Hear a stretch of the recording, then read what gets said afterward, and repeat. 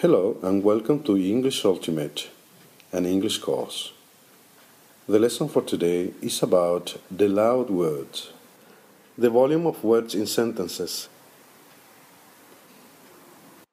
In spoken sentences, the volume of words could be high or low. This is, when we speak, some words sound louder than others.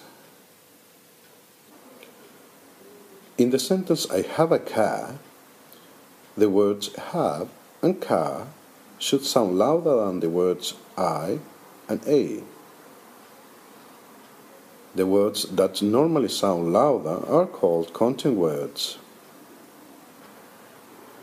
Content words are said to carry the information of the message.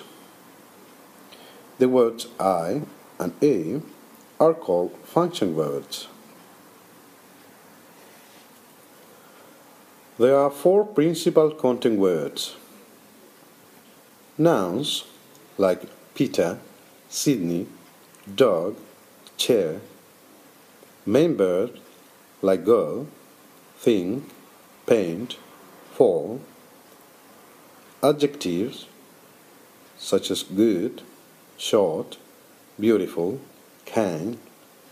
And adverbs like quickly, softly, firmly, clearly. Let's see this pattern in sentences. Example 1. I love my dog. Love, main verb, dog, noun. Therefore, love and dog should sound louder than the others. Thus, I love my dog. I love my dog. Example 2. The mouse ran away. Mouse, noun, ran, main verb, away, adverb.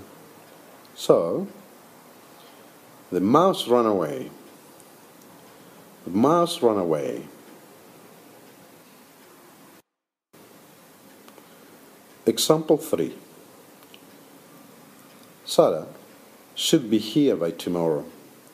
Sarah, noun, be, main verb, here, adverb, and tomorrow, adverb. Therefore, Sarah should be here by tomorrow. Sarah should be here by tomorrow. Example 4. I think there is a monster in the kitchen. Think, main verb, there is, adverb, monster, noun, and kitchen, noun. Therefore, I think there is a monster in the kitchen. I think there is a monster in the kitchen. Okay, summing up. The words that normally sound louder are called content words. Content words are normally nouns, main verbs, adjectives, and adverbs.